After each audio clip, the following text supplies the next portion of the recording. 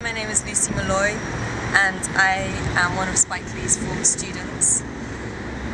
One of my main motivations for applying to NYU in the first place was because I knew that Spike was going to be teaching there, and we used to sneak into his classes right before we were even allowed to, me and a bunch of friends from my class, and it really was one of the best aspects of being at film school, because it gave us opportunity to work on his movies, to see somebody who's out there making movies every year, and to see what the industry was actually like, kind of from the inside. And it was such an amazing privilege, really, kind of, you know, working for and interning with a living legend.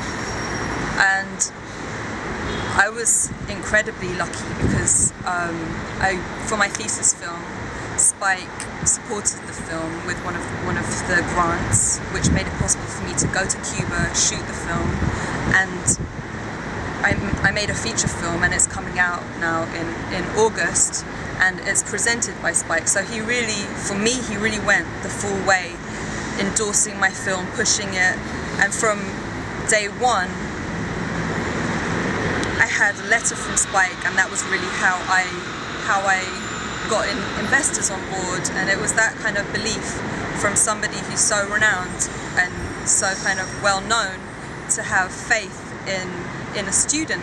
And I'm not the only one. There's many of us who Spike as an executive producer on their film, or has spent many hours sitting through different edits and giving advice on cuts.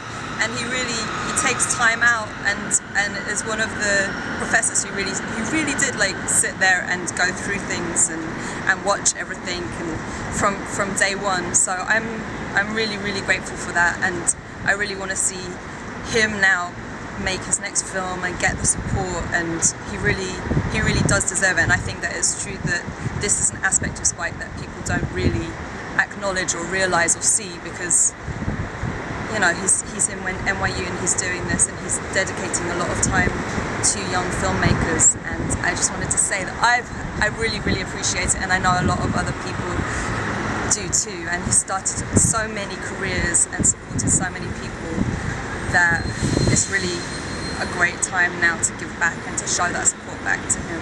And I'm happy that in my very little way that I can do that. So thank you, Spike, thank you, and I hope that this really works out, and I'm rooting for you, so thanks.